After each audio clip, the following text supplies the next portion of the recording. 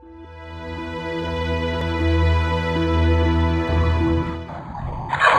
morning. I'm coming to you from Riyadh, Saudi Arabia. My name is Karen Bauer, and I'm the Senior Education Advisor here with EducationUSA. I'd like to thank all of you so much for getting up so early. I know, especially with the time change, that it is sometimes a struggle. We're just actually ending our day here. And so, once again, thank you so much for joining us. I'm here with my colleague. His name is Darren Haley. He is the non-immigrant visa chief here at the consular section, and he's going to be presenting on visas today. So what I'd like to do is just kind of explain the format of what the next hour will be. I will go ahead and start the presentation, and I'll give you some information about tips for recruiting in Saudi Arabia. Then I'll go ahead and hand it over to Darren, and he'll talk to you a bit about the visa application process, and then we will open it up for questions and answers. At the end of the presentation, I'll come back to the screen that you're seeing right now, which is our lobby, and I'll have this up for at least a while, which will enable you to download any handouts that we have. We also have a copy of the presentation, so no need to take notes rapidly. All of the information will be provided for you in actually the first PDF that's labeled SOF. Excuse me, not SOF, I'm sorry. Actually, it just went away. I do not see it. It's the handout one, the 2013 webinar. It's actually the last one. And then we'll go ahead and go from there. So thank you very much for attending our presentation. I would like to forewarn you that sometimes it does take a while for the slides to pop up. So if you first don't see the PowerPoint slide, usually hang in there, and it'll be up in a few seconds. There's just a slight delay. All right, let's go ahead and begin.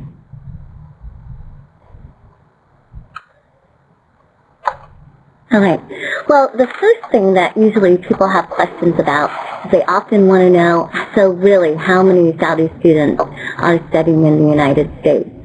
The statistics that we have here are from the Saudi Arabian Cultural Mission in Fairfax, Virginia, and we received these in January of 2013. They're the most recent official statistics that we have, and we see that worldwide there are about 145,000 plus Saudi students studying abroad in a variety of different locations, not only the United States, but the UK, Malaysia, China, Canada, Australia, New Zealand, Germany, and the list goes on. The primary destination for Saudi students still is the United States. Saudi students on the government scholarship program, often referred to the King Abdullah Scholarship Program, or shortened for CASP, choose the locations that they would like to study, and at least over half of them choose the United States. The scholarship program is extremely generous.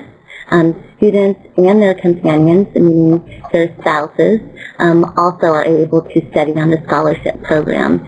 So when we look at the numbers, there's about 84,000 plus students in the United States with their families as well. So the total number as of January was about 71,000, which is 49%, half of the total worldwide. Then when we look at the male-female breakdown, obviously we see more males than females, about 76% male, but we have seen the number of female students steadily increase. So we're really happy to see that number go up, and hopefully you're seeing a reflection of that on your campuses, at least those of you who currently do have Saudi students on your university or college campus. 90% of the students in the United States are on the King Abdullah Scholarship Program, and then there are a portion of those that are self-sponsored or on other programs that I'll briefly talk about in just a moment.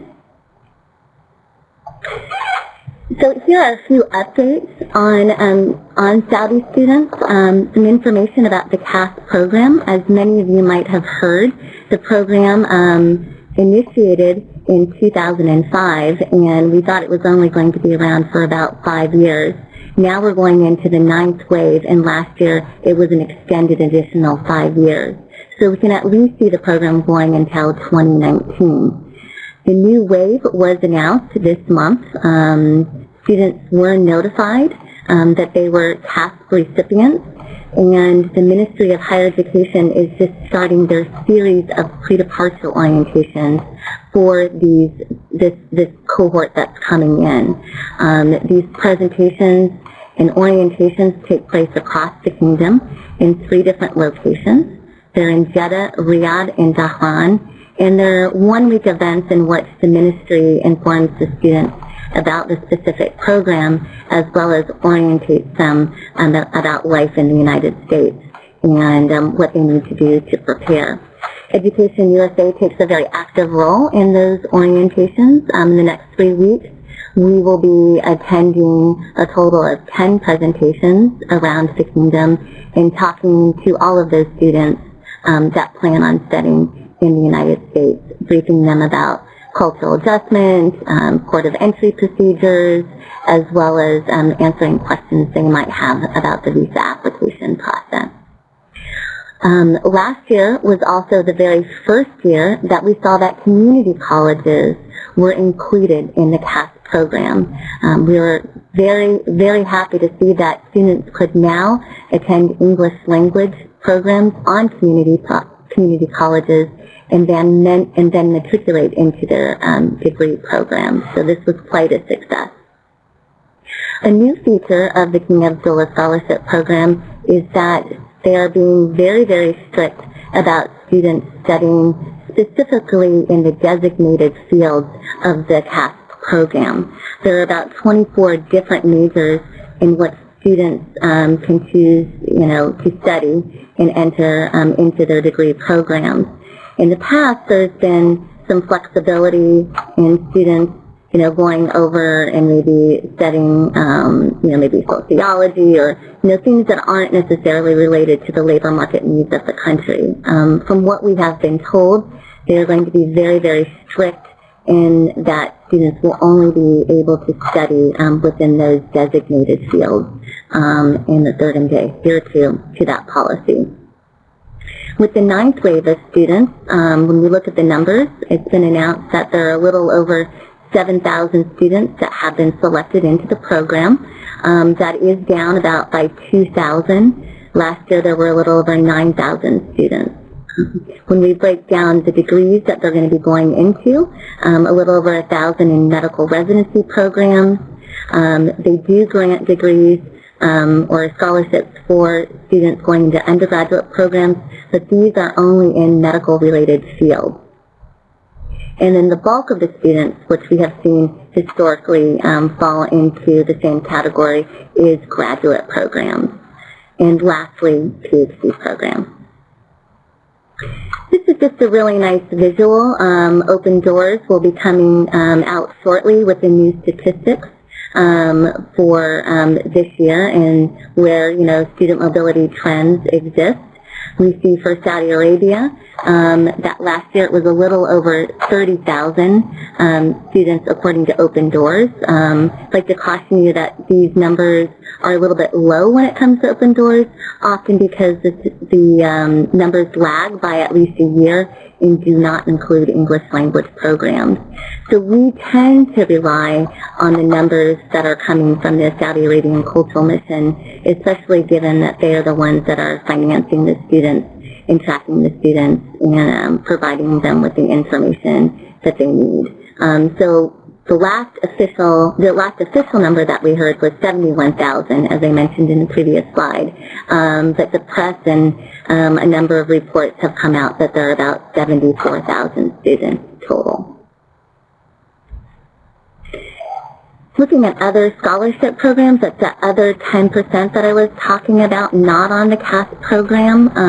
If you are recruiting, you'll also want to look at these companies and organizations to attract students. There is the Aramco program. As you know, that's the largest oil company that exists in the world. They have been sending students for years and, can often find their booth at the NASA conference. The very neat program about the Aramco Scholarship Program is that they do admit female students as well. Then there is SABIC, a huge petrochemical company, the General Organization for Social Insurance, which acts very similar to our kind of social insurance in the United States, or Social Security. There's the Technical and Vocational Training Council, which deals with all the kind of like community colleges or vocational training institutes. Often they are also looking for linkages. IPA, as well as KAUST for undergraduate students. KAUST is the huge research institute that's north of Jeddah that probably many of you have heard of as well. And then there are a number of public Saudi universities that grant scholarships to their teaching assistants. So as you can see, the CAP is the primary, program, the prevalent program in Saudi Arabia, but there are also other smaller programs that exist and are worth looking at if you're thinking about attracting students from Saudi Arabia.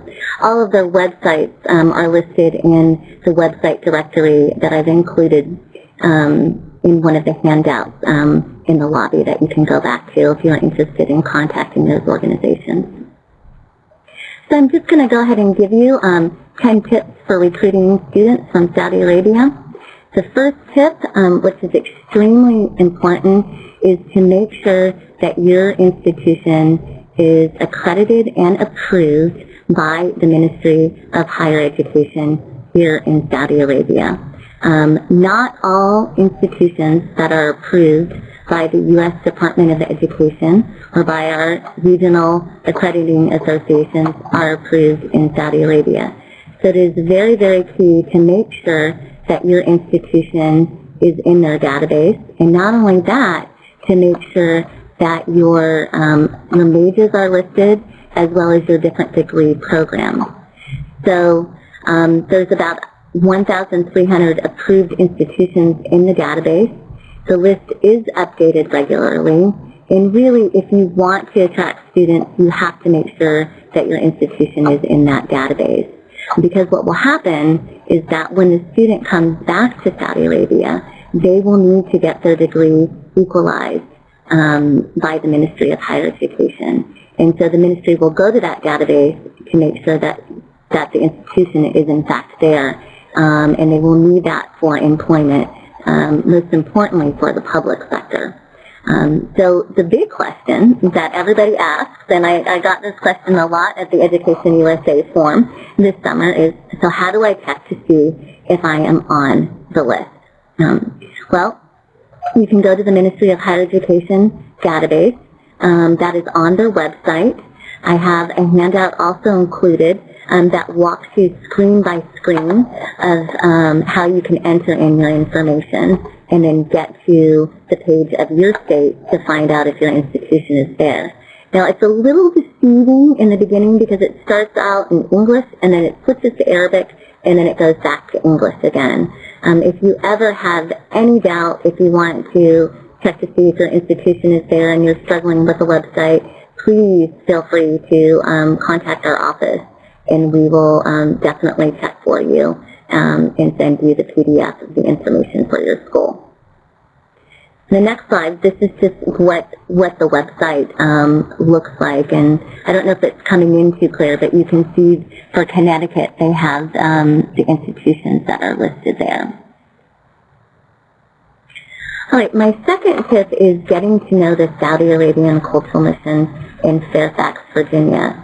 They are really the arm of the Ministry of Higher Education in the United States. They are the ones that will take over the management of the students and the scholarship program once they've stepped foot, in the U.S. and on their campuses. They have an excellent website. They have a lot of information about the different English language programs that are approved, their medical programs, things about Saudi clubs, how you can contact their office. They have an employee directory as well that will list everybody's name, telephone number, email address, as well as they will give information about what's happening with the program, and spotlighting, different, and highlighting different activities that are happening with Saudi students who are studying across the United States. I know that many universities who come to the Education USA Forum in June often try to make an appointment to meet with SACM while they're in town. So if you do tend to come to the Education USA Forum, this might be a really good time to make an appointment with them, considering the proximity is so close.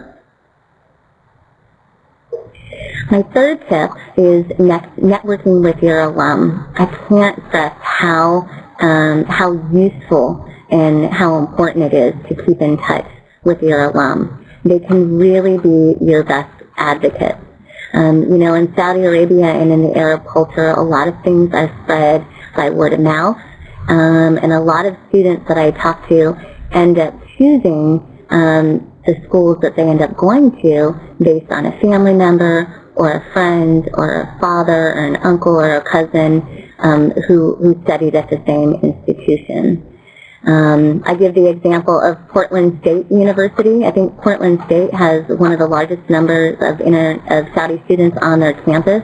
They have a very active alumni group, not just for Saudi Arabia, but for the GCC. They often meet with their students yearly. They do a great job in keeping in touch with their Saudi students. So it's no surprise that there are hundreds of Saudis studying at Portland State University. A lot of these groups do operate informally in the kingdom. It's very difficult to set up an official alumni association, but they do exist. And if you ever do come to Saudi Arabia or you're planning to come to Saudi Arabia, by all means, make sure that you reach out to your alum and use them as a resource in trying to reach possible potential students. Next, it's really important to be a Saudi-friendly campus. Most of the students going over on the King Abdullah Scholarship Program, as well as other programs, are going to be needing English language prior to the start of their degree. And so if you have an English language program on your campus, I think this is only more so an asset, so that student can start their English language and then hopefully matriculate into their degree program. They often are very concerned about housing and finding adequate housing. Many of our students do tend to choose living off campus, even though we would love for them to have that on-campus experience. There are a lot of social issues with proximity and sharing bathrooms, and especially if people are going over with their families, given that most of them are graduate students, they're going to want to find housing close to the school as well as affordable housing. And so that's a way that maybe your student services can kind of kick in and help those students even prior to their departure from Saudi Arabia. And then just providing certain clubs and certain support programs for students. I know that there's a huge network of Saudi clubs that exist, as well as Arab clubs and Muslim clubs. We've gotten a lot of different emails from students across the United States sending us pictures about the various different programs that they hosted during Ramadan. This is a great way to keep your students connected, not only together, but as well as with your campus community and, sharing their culture and sharing a very unique part of the world. I'm sure that many of you can agree with me if you have Saudi students on your campus. They're very eager to share a bit about their language and culture and food and heritage. Generosity is definitely top of their list. Which next brings me to food. Many of them will be looking for grocery stores where they can, get food products, that are similar to the ones they can get here at home. They're going to be wanting halal food, meat, an area to pray, whether it's on the campus or possibly a mosque close by, and a sense of camaraderie and celebration when they are celebrating, and also fasting during Ramadan. It is It's getting a bit easier right now because Ramadan is slowly shifting into the summer months. So many of you will not have to, maybe have some, special concessions for students when it comes to food during Ramadan. But that's also a nice added touch if you have any students on your campus during that special month for them. Next, it's really important to know the educational system in Saudi Arabia, obviously more so for those of you who do credential evaluation on your, at your institution. It's important to know the application process here. As with many places around the world, Saudis who are applying to universities here within the kingdom do not apply until they have actually finished their secondary school. So one of the big challenges that we have as education advisors is often explaining and informing to them the application timeline so that they meet all the deadlines and they apply in a timely manner if they're applying directly to degree programs.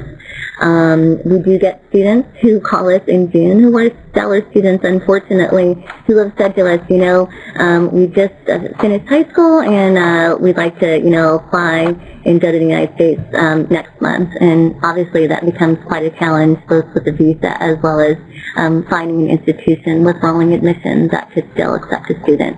So just keep that in mind when you're recruiting students and when you're talking to students. Any way that you can kind of slip in, how the application process works would be helpful. Our students are coming from very different learning styles. Just now, the educational system is slowly starting to change. A few years ago, the ministry approved for schools to deviate from the Ministry of Education curriculum and start to offer other modes of learning, whether it be, American degree programs or international baccalaureate. But most of the students that we're seeing, really lacking, whether it's in language, English language ability, or critical thinking skills. We talk a lot about plagiarism. What does plagiarism mean? As well as, how do you write a coherent essay? So these are things that you might face as challenges on your campus, and just to kind of be mindful where your students are coming from that perspective. One of my favorite resources, and the only resource that I know to date that gives such in-depth information about the educational system, especially when it deals with credential evaluation, is the publication by ECE, the Kingdom of Saudi Arabia's Educational System and Methods and Evaluation. This was published by ECE and written by Margaret Sanger, and is just a great resource when you're looking for information about when a university, first, entered in its, first class, as to what degrees it offers, as well as what transcripts look like, for example, from King Saud University. And lastly, if you're planning to recruit, it's important to know the Saudi academic calendar. This is the academic calendar for 2013-2014. We just finished the Eid al-Adha holiday in October. You'll see that there's a winter break and a spring break as well. The best times really to recruit in the kingdom would be the months I've listed to the left. September, November, I would say February, and April. Be very mindful that if you are coming during exams or winter break, it's almost impossible to meet with students. It's just really not a good time to come. We also had the weekend change. We used to have the weekend in Saudi on Thursday and Friday, and now we are in Friday and Saturday. So as you're planning your trips and coming in, be mindful of the work week as well. Conditional admission. A lot of students, particularly who are getting a scholarship from the university, these are teaching assistants, often they are given a scholarship on the condition that they can study English language first, but they have to be accepted into a graduate program. And as many of us know, conditional admission is common at the undergraduate level, but is not common at the graduate level. So we want to stress if for any reason you have programs that have conditional admissions at the graduate level, you should let your Saudi students know about that, as well as advertise that on your website. I know that there are a number of Iraqi students as well that often look for conditional admission. So this is very helpful, both to graduate and undergraduates, in particular to graduates. We would love for you to come to Saudi Arabia.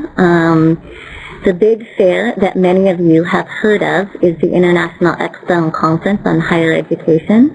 We're going into our 5th year. This fair is sponsored by the Ministry of Higher Education, and it takes place in April. This year it's going to be April 15th to the 19th. There are over 300,000 visitors that attend, and I can guarantee you it feels like 300,000 visitors. For those of you who have been, I'm sure you would probably agree with me. 350 exhibitors. Last year we had 82 U.S. universities attend.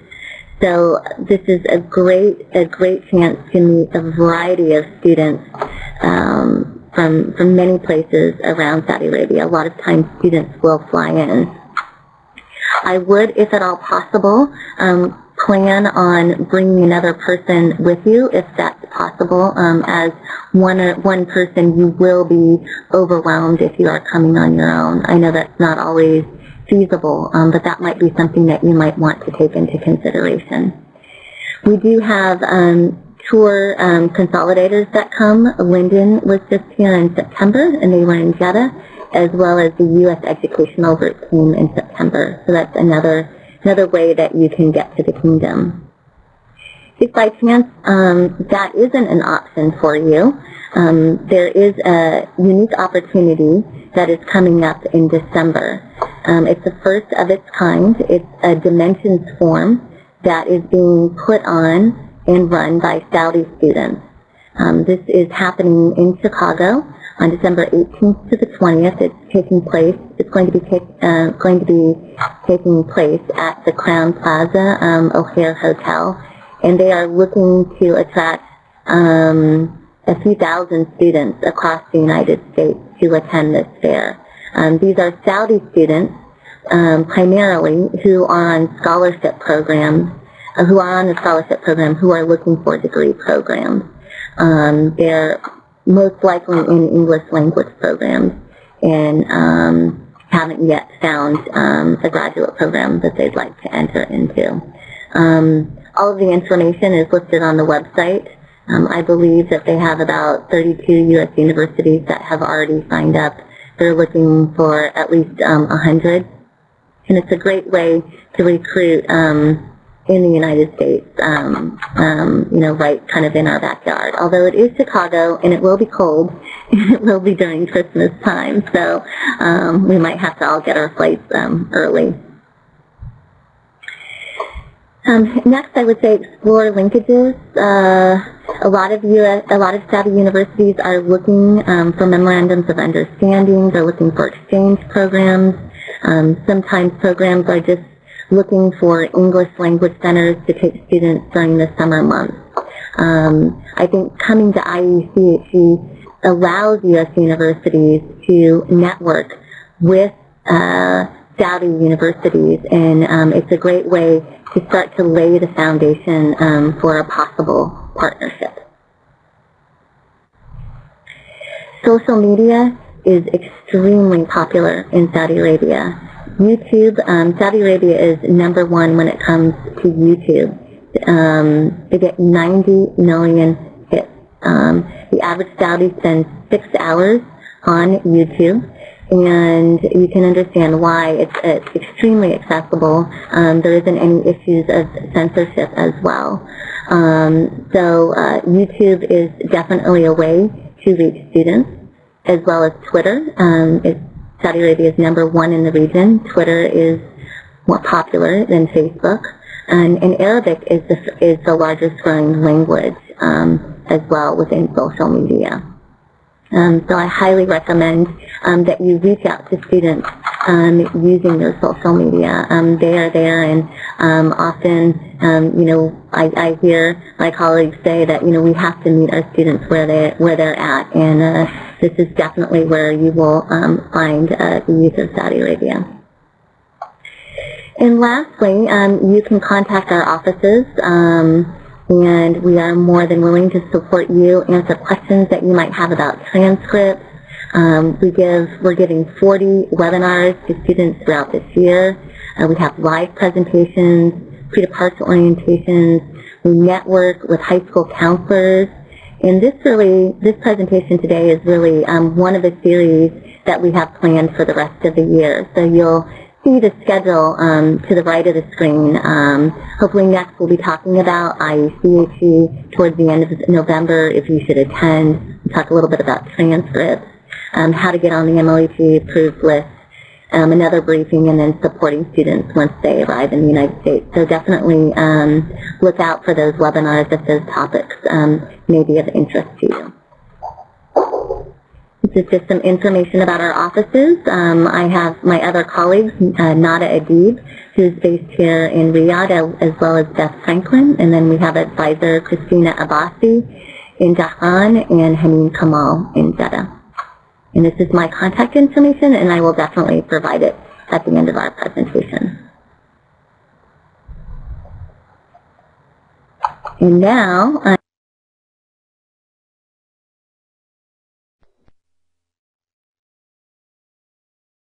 I'm going to go ahead and hand the floor over to my colleague, Darren, who's going to talk to you a bit about applying for a student visa in Saudi Arabia.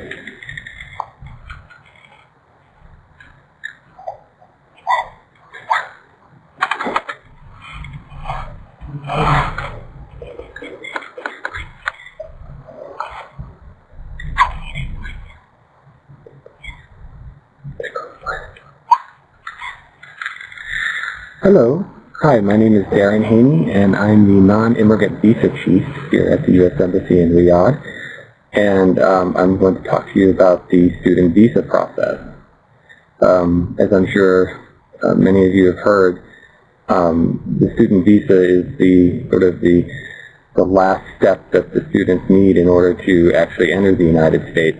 And as such, many of them come to the embassy applying, and they recognize the importance of getting the visa. So one of the first things that we consider when we're looking at students is what type of visa they'll need. And while there are 4 different types, I think the majority of the students that you will encounter will be applying for the F student visa, which is a full-time student. But we also have programs that would authorize them to enter under a tourist visa or an M visa or a J visa.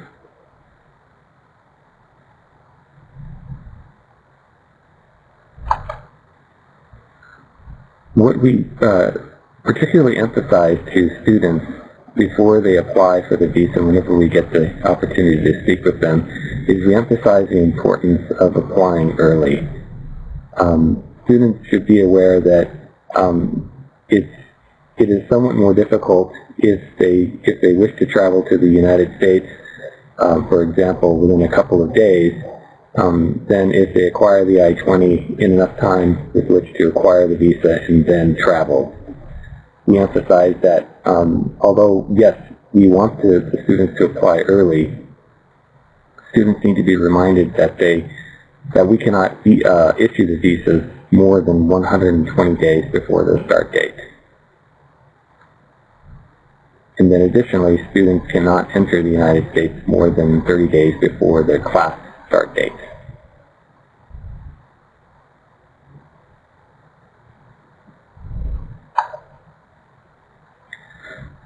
We inform the students that they need to, of course, obtain the Form I-20 from the university that they have chosen, and then we give them information for how to apply. They of course have to fill out a visa application. We call this form the DS-160.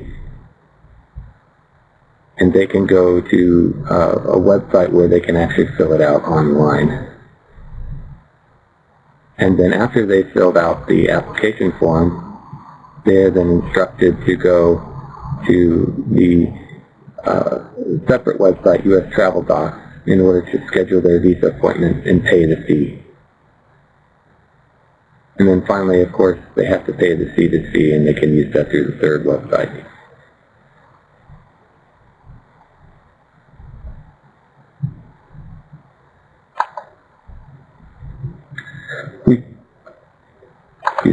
We frequently receive inquiries from Saudi students in particular, young women, about the prospects for bringing a guardian with them, commonly called here a mahram. Now, the only official visa that can be authorized for a guardian would be in the form of a spouse. And spouses of female Saudi students can receive a derivative visa. If they're F1, it can be an F2, based upon their legal marriage. Although in many cases, a father or a brother can travel with them, there is no guarantee of that. And any male family member who would travel as a guardian for a female student would have to qualify on his or her own for the visa, with exception to the spouse. So just emphasize whenever you receive inquiries about that while yes, they can enter and accompany them as a tourist, ultimately they have to qualify for their own, and their period of stay in the United States is determined when they enter. It's not based upon the female student's status as a student. For example, female students and male students alike are typically admitted to the United States for what is called a duration of stay. And if they are participating in a 4-year program, that could be as long as the 4 years. However, an accompanying guardian who is traveling on a visitor visa would only be authorized 6 months, typically the maximum, and then they could apply for an extension later on down the road, but that's not guaranteed.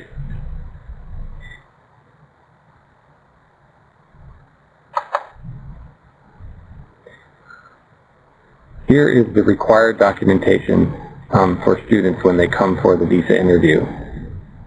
Of course, they have to have a passport and photograph for each traveler. And they had to have filled out they have to have brought the application confirmation page, called the DS-160 confirmation page, in their appointment letter. They have to have the I-20 for each traveler. They have to be able to show that they've paid their CETUS fee. And finally, they have to show or demonstrate that they can pay for their actual studies.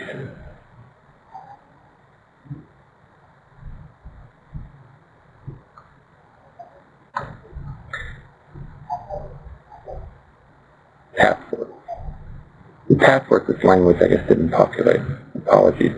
The passports must be valid for at least 6 months past the date of which they acquire the visa.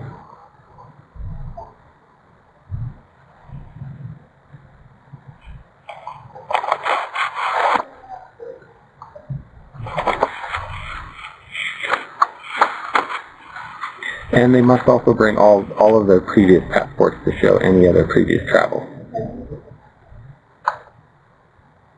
Here we are.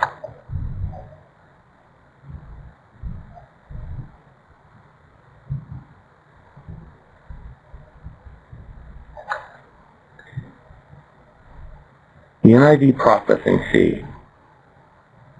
The NIV processing fee is also commonly referred to as the MRV fee, or machine readable visa fee.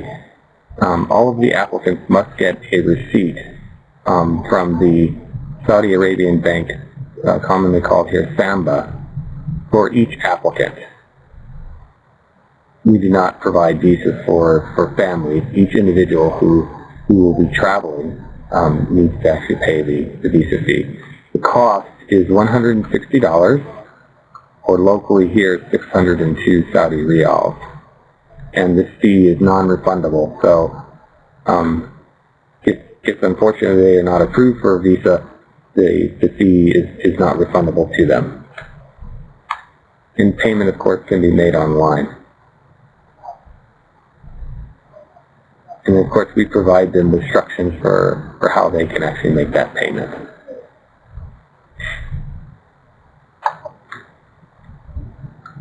When they are applying, they need to show that they can actually pay for the program for at least 1 year. And they can do this in a variety of ways, but most commonly, what we would look at in the absence of a scholarship, it would be bank statements or certificates showing that the sponsoring family member or the individual, him or herself, has the money to pay for school. Or if they have a scholarship, they can show us proof of scholarship.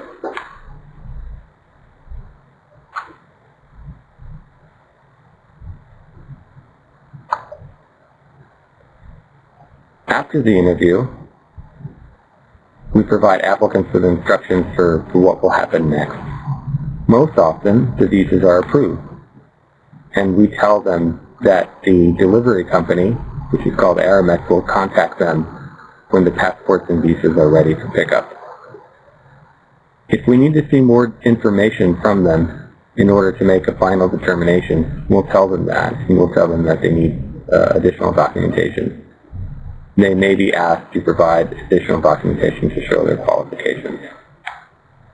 And then finally, if their case goes under what's called administrative processing, they can check the status of their case online.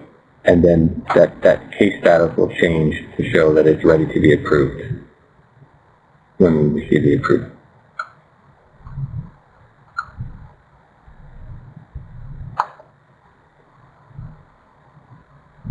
Here are instructions for how you can make your CVIS payment.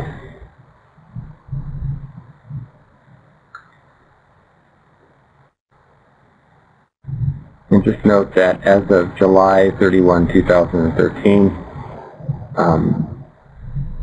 Student and Exchange Visitor Program will no longer mail the receipts, proof of payment they can print from the website.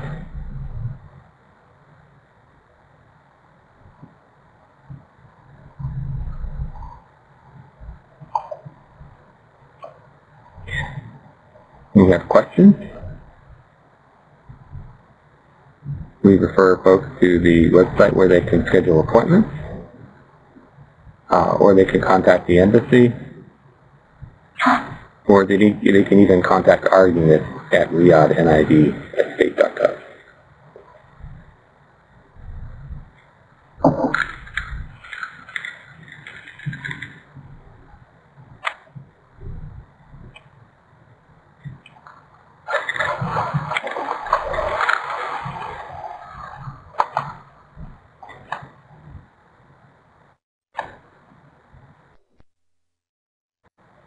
All right, so we are just going to go ahead to the question and answer period.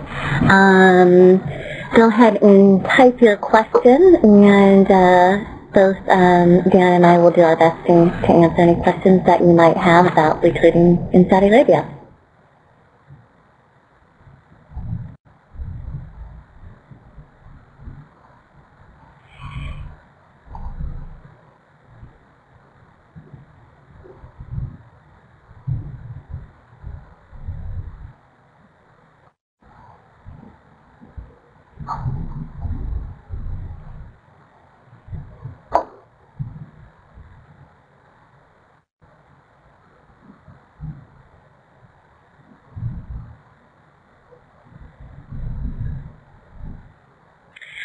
Yes, Lindy, her first question, is there a limit on the number of sponsored Saudi students any one university can host? I do believe that there is a limit. I believe it's 3% of your total population. The Saudi Arabian Cultural Mission is the one that does keep tabs on the number of Saudi students at any given campus. When you do go to the Ministry of Higher Education website, there is actually a list of schools that are banned, meaning that they have reached saturation and that Saudi students are no longer able to apply to those universities. In fact, the whole state of Florida was on the bans list. It is a decision that both SACM and the Ministry of Higher Education make. And obviously, they don't want, too many students on one campus for the fact that they want them to learn the language and integrate into the campus community, even though we do see, some universities that at least have a few hundred students on their campus. Okay, the next question I see here is the actual process the students are going through to get the financial guarantee. This is something that is, I believe that you're probably talking about the Camzilla Scholarship Program. Every year it kind of changes slightly. I definitely don't want to be speaking for them, but students are often issued a CAST ID card. In addition to that, they're issued a letter from the Ministry of Higher Education. They also do share with the embassy and with the consular section the students who have been accepted into the program. So they can go ahead then and check to make sure that the student actually is a CAST recipient. Is that correct? Yes, it is. All right, next question. How to do administrative processing rates and vary from worldwide averages for CAST students? I'll hand that over to Darren. Wait times for additional processing. From Brandon. Well, the wait times for additional administrative processing, they do vary somewhat, and it's challenging to get a hold on exactly what the standard wait of time would be. We don't have official data to actually provide a specific time frame, and we tell students that we cannot unfortunately tell them that it will be processed in a certain amount of time. However, the vast majority of students do receive their visa. When they do go for administrative processing, they do receive their visa in time to meet their intended studies.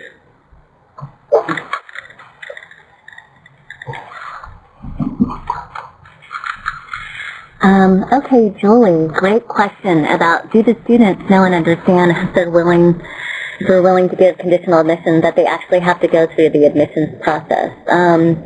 Definitely it is our hope that they understand. I mean, one of the big jobs that we have with Education USA is, explaining this process to them. I think that sometimes the students don't necessarily know what goes into it, and often we will have a student say, I sent everything in but the GRE score. And we'll say, well, the GRE score, if it's required, it is a part of the application process.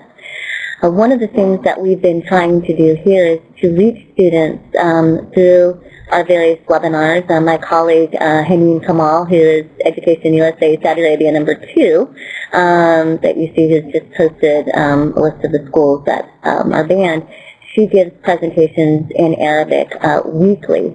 And we do have a series of graduate presentations that we'll be giving. Education USA has some wonderful resources in English and Arabic that we put out about the process to apply to U.S. universities. So we will email this to all of the students who are a CAST recipient. Obviously, it's up to them to read those materials and understand that process. We look at trying to disseminate that information as best as possible in supporting them.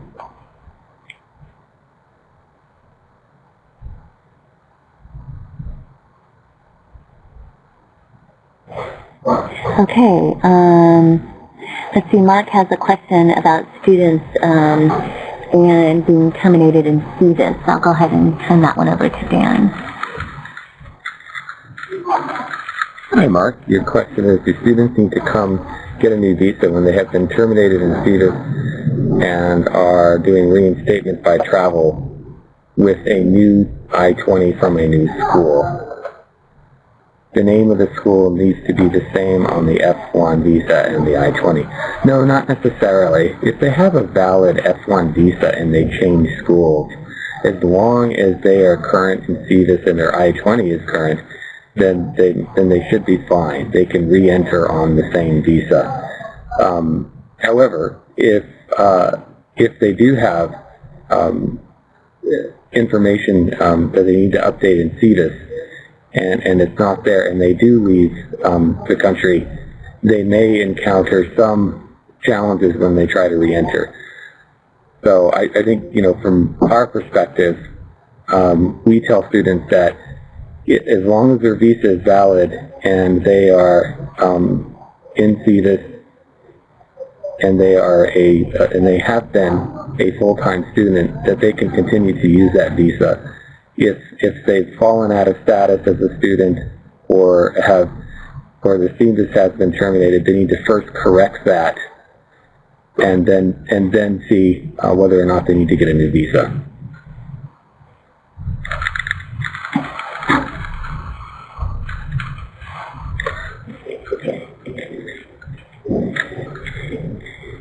All right, great suggestion from Haneen, just to know who's in the room, if you possibly can state your university's name when you ask a question. Another thing came to mind. I know that we had Kristen from George Mason give a few suggestions about reaching out to students. But if you have students who are in your English language program and you know they're going to need to get into your graduate program, early contact with them, I would say, would be key. Trying to reach them from the very beginning, even if it's providing resources in Arabic, or even letting them know about the webinars that we have here in Saudi Arabia.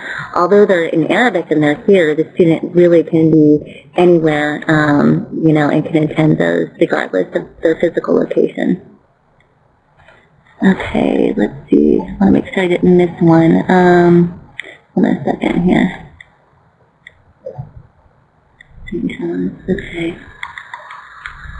Okay. Jennifer had a question. She started working for a college that is currently not approved by SACM and has planned to visit them next week. Any advice? Do you know what they will be looking for? Oh, Jennifer, I wish I knew. There's not a list. There's not, certain criteria that they have shared with us. I know that when it comes to, certain graduate programs, whether it's your engineering programs, they might want, something that's maybe Abbott accredited. I would show history of possibly Saudi students that have maybe gone to your university regardless of the university being on the list or not. I would also seek out individuals that work at colleges and universities in your area to talk to them about their contacts with SACM and if they might be able to offer any insight. Because I really haven't gone through that process. I rely on other people in explaining that to me. And like I said, I haven't seen any documentation or anything, that's showing the transparency of the process. But I wish you all the best in your visit to SACM next week.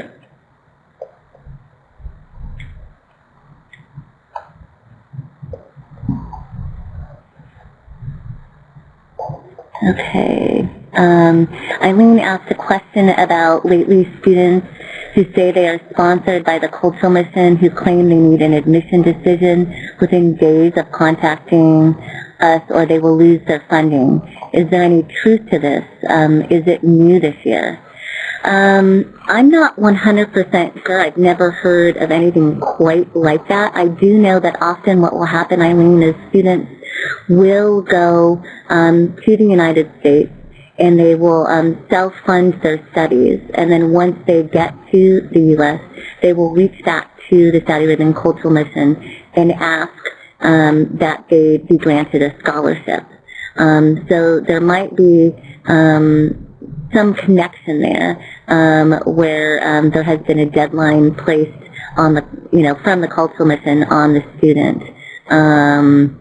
But I'm not sure of that. I will definitely ask that question, and I will take note of that. And if you send me your send me an email to my email address that's listed below, bowerkm@state.gov. I will get back to you with an answer if I find anything like that.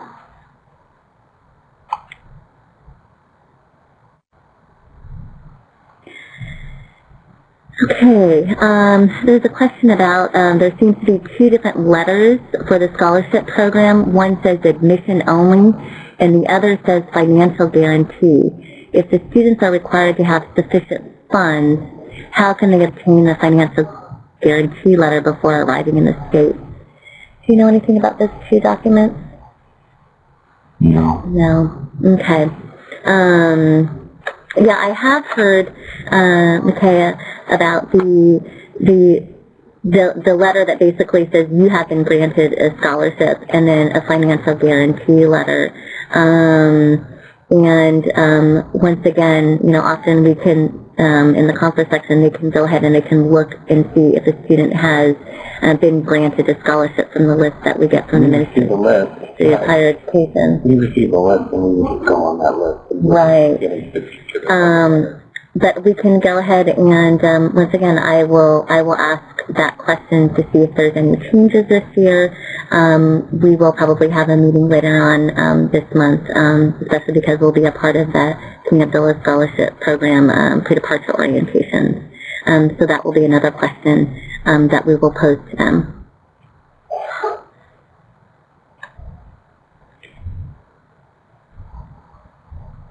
Is there a limit on how long a student has to complete English language under the SACM scholarship?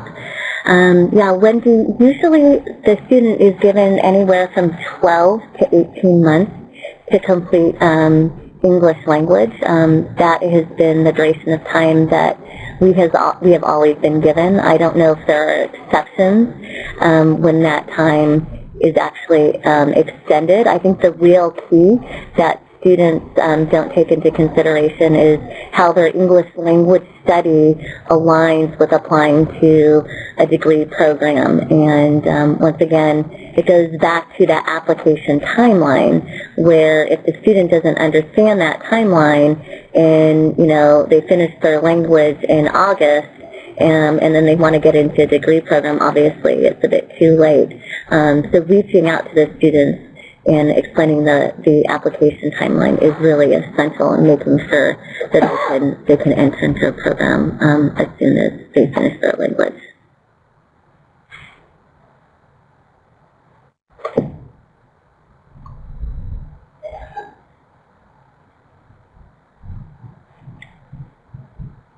Thanks. Mark Powell just made a comment about the FAO document is for admission purposes only. SACM will issue the financial guarantee once they know the student has enrolled in the program and has started studying. Thanks a lot, Mark, for that information. And once again, I'll confirm all that in my next meeting. Yes, Nicola, the presentation is being recorded, and I will definitely lead you to the lobby in probably a few more minutes once we're done with the questions, and you can download the PDF of the PowerPoint presentation, as well as a lot of the support material that we've discussed today.